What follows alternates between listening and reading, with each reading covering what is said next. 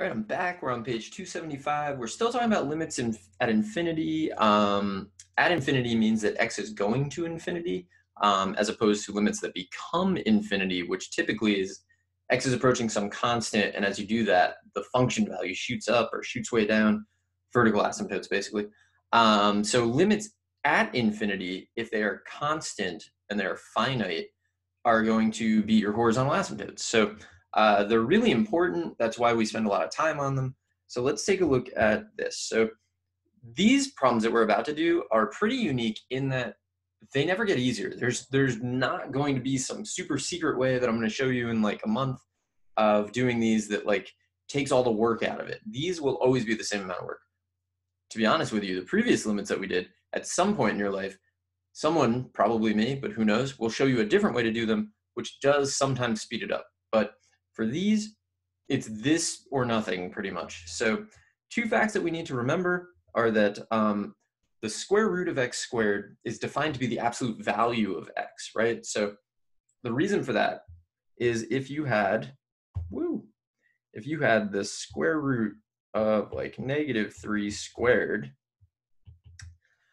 that's not going to be -3, right? Because square root, so this is really the square root of 9, and then the square root of 9 is 3, and what's its relationship to -3? It's the opposite of -3, or the absolute value of -3. So you have to watch out for that. That absolute value is super important. Then I just basically use this property. The absolute value of x is defined to be x when x is greater than or equal to 0, right? The absolute value of 15 is 15. And it's the opposite of x when x is less than 0. So in the previous thing that I just did, the absolute value of -3 is the opposite of -3, right? So it's x when x is greater than or equal to 0, the opposite of x when x is less than 0. So we're going to use that, and we're going to combine it with this idea.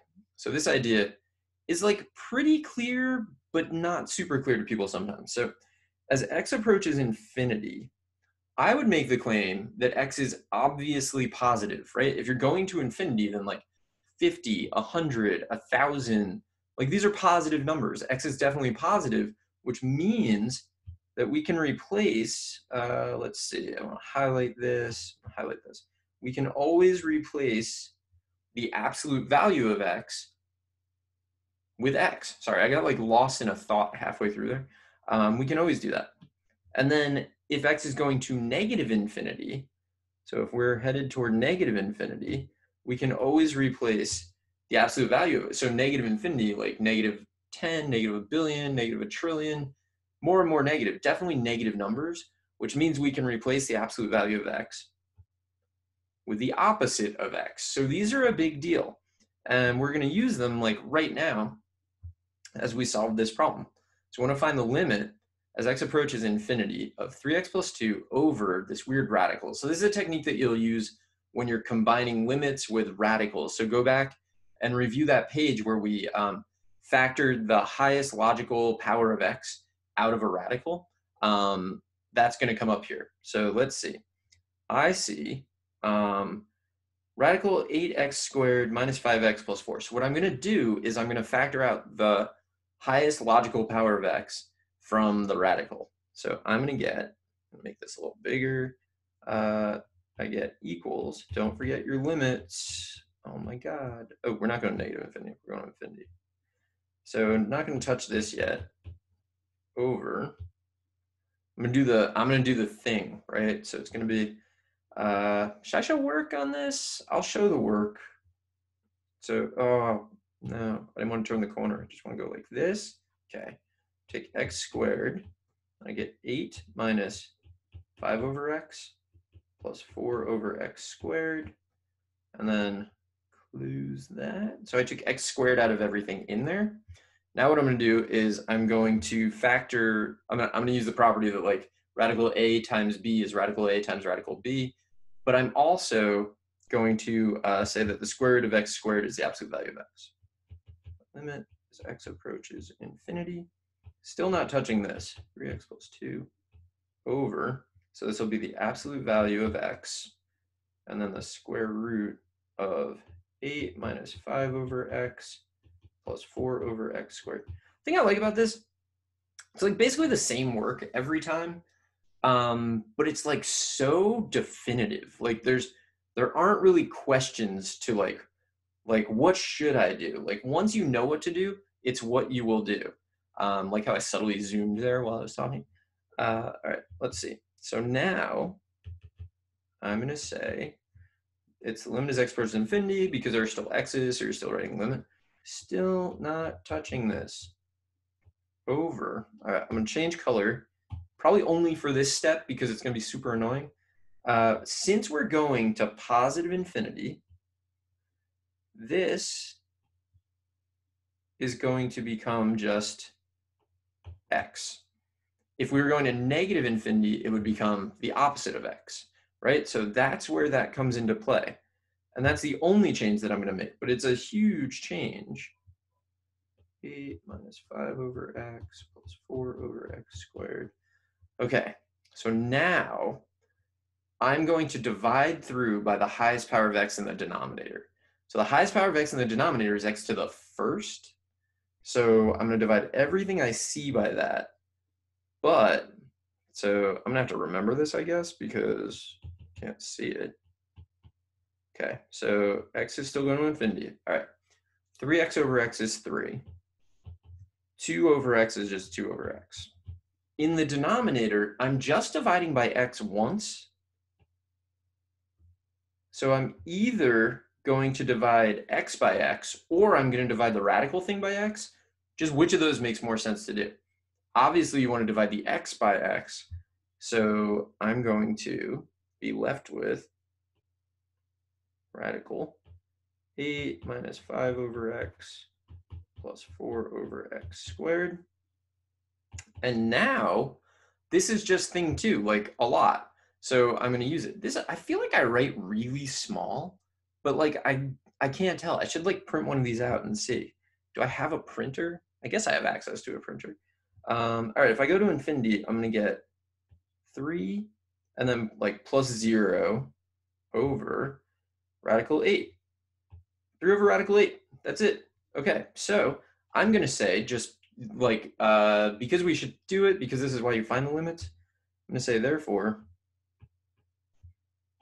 y equals 3 over radical 8 is a horizontal asymptote, or an HA, depends on where you fall in that argument, of, let's call it f of x is 3x plus 2 over radical 8x squared minus 5x plus 4. So we just found a horizontal asymptote. So it has a horizontal asymptote at 3 over radical 8. Okay, let's do the next problem, which is going to look really similar. And honestly, when I do it on the whiteboard, I usually just scroll. So the problem is up there, and then I like erase some things or add some things, and like, you know, keep up if you want to take notes. But in this case, I'm going to have to write it. I could copy and paste it, keep traditions alive, but instead I'm going to do it again. All right, here we go. So I'm going to do this whole problem again. Limit as x approaches negative infinity. Super related.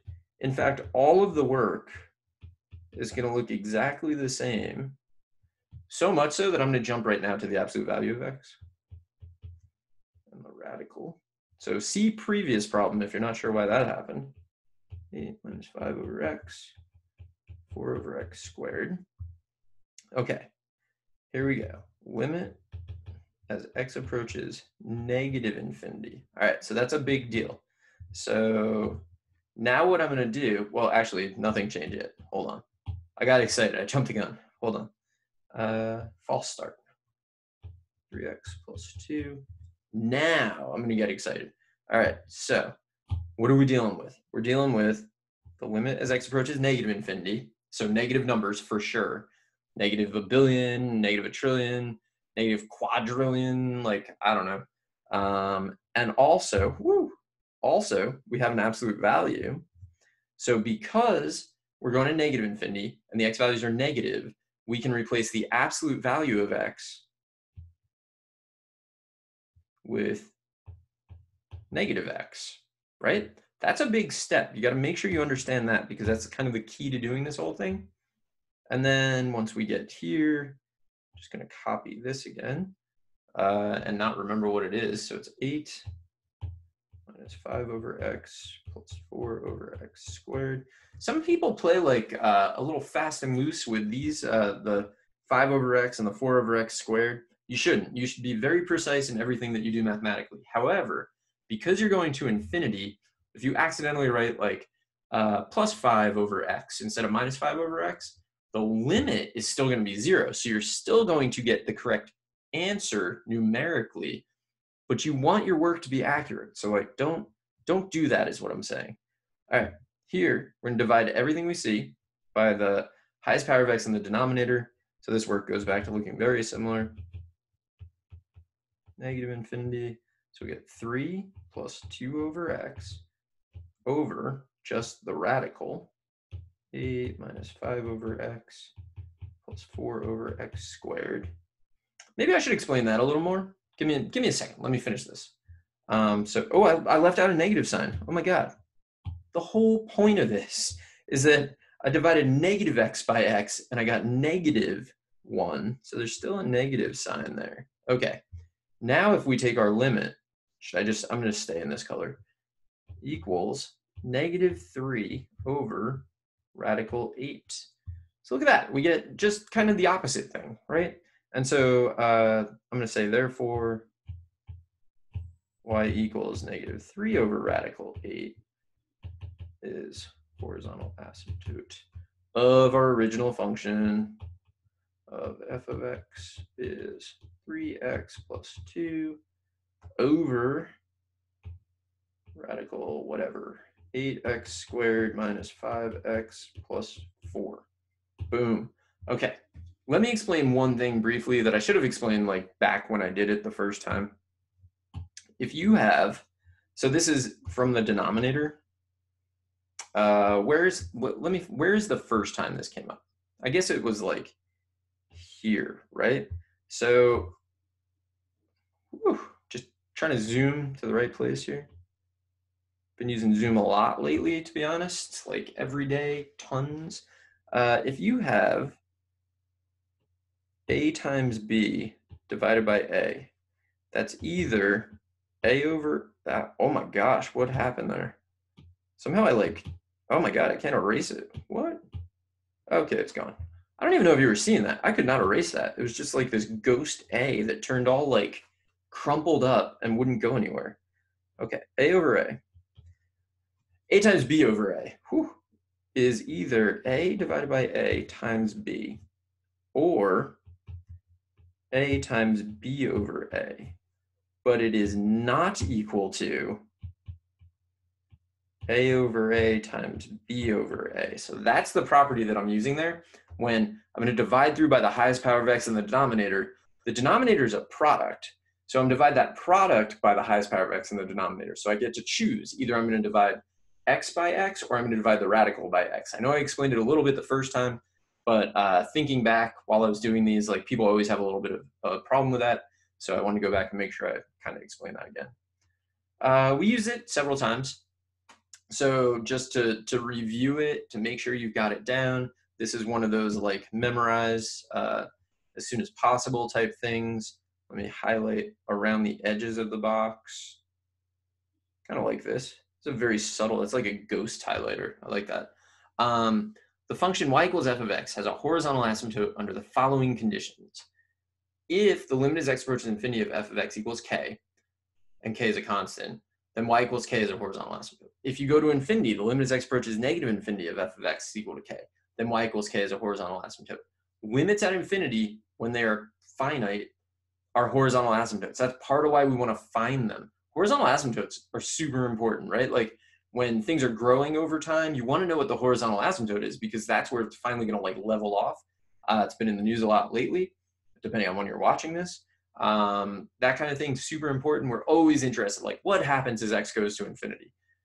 In mathematics, we're interested in what happens as x goes to negative infinity, but like less so in the real world. The math is the real world. And then so this is like a unique thing. So let's put put some stars around this. If you are dealing with a rational function, then the limit to infinity and negative infinity will always be the same. So if you go to positive infinity and you get 15 as your limit, then going to negative infinity, you're also going to get 15. That's only true for rational functions. It could happen on non-rational functions, but it almost never does. Like, for example, up here, this is not a rational function. It's not a polynomial divided by a polynomial. We got two different limits. So if you don't have a rational function, be extremely skeptical and go to infinity and negative infinity just to make sure. Just see what's happening. Make sure you're not making some kind of textbook error. You want to avoid textbook errors. You always want to make unique new errors that no one has ever made before, because those are the easiest to kind of like fix. All right, so that's this whole page. I'm going to stop here, come back in the next video, do more notes. Hope you're finding this helpful. I will see you then, and that's it.